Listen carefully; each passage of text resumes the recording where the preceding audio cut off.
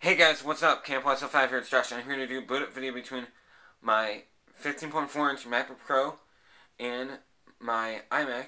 So let's go ahead and get started with this, guys.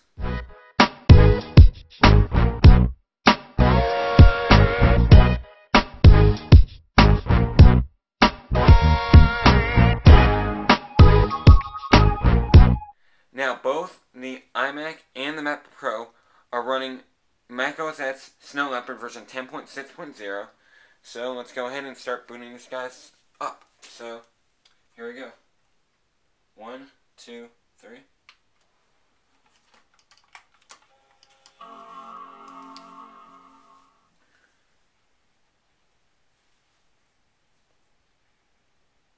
And they're off. And my iMac has a 2.66 GHz Intel Core 2 Duo processor with a 320 GB hard drive, and it has 2 GB of DDR2 RAM inside.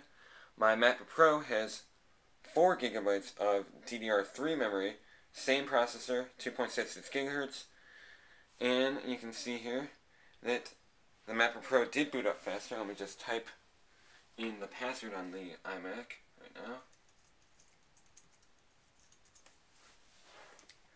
And now we're just going to load up an application that both of them have, and we'll see which ones boot up faster. So let's first start with iTunes. So here we go. And we'll see. iTunes loaded up faster on my MacBook Pro, and now it loaded up on the iMac. And now let's just do a shutdown comparison. So I'm going to make sure all the applications are quitted out of. So, and just to prove to you guys that I am running macOS Snow Leopard, I will go at this about this Mac. And you really can't see that, but trust me, I am running macOS Snow Leopard. So now I will go and shut these down, and we'll see which one shuts down faster. So we'll do the Apple logo on both, and I will scroll down to shutdown,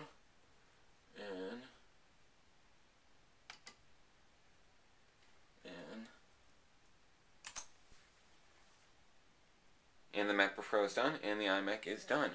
So it was pretty close, but the MacBook Pro was a bit faster. So that is it, guys. This is just a boot up and shutdown comparison with an application you guys saw, iTunes, and it did load faster up on the MacBook Pro than it did on the iMac. So for some exclusive content, you can follow me at twitter.com/camp5. Please don't forget to rate, comment, and subscribe, and I will see you guys in the next video. Bye, guys.